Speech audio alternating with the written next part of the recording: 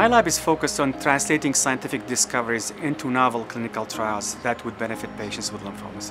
My role here is to make discoveries and to understand different type of tumors, different type of cancer cells. How are they different and how can we kill them?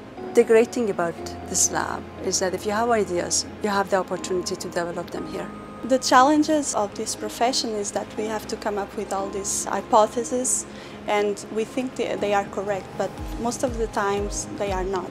And we have to keep thinking about what is the correct way. And when we finally figure out, it's overwhelming. Our overall mission in this type of research is really to improve the cure rate of patients with lymphomas. That's our ultimate goal.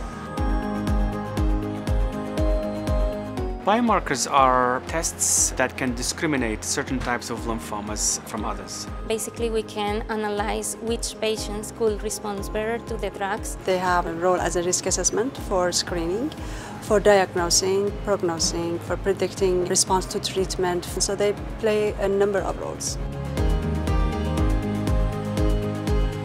It's very exciting to be part of this process, not just in my lab, but as the overall picture and the research efforts at Memorial Sloan Kettering. Because there's so much new discoveries, almost on a weekly basis, that needs to be translated.